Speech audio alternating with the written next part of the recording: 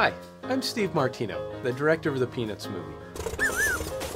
I'm going to show you how to draw our favorite little yellow Peanuts character, Woodstock.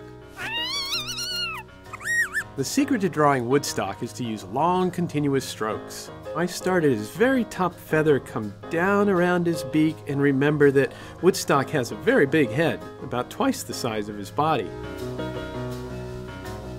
Don't be shy with your pen. Be bold, just like Woodstock. Proportions are key.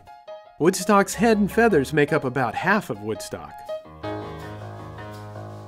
His body, wings, and feet make up the other half. Add on his little tail there. Now make a couple of lines for his bright little eyes. Last, and most importantly, draw that great big Woodstock smile.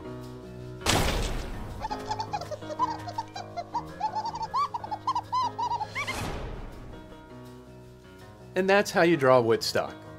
We'd love to see your drawings. Share your pictures using hashtag #DrawWoodstock so we can find it. And if you want to see the Peanuts gang, check out the Peanuts movie in theaters.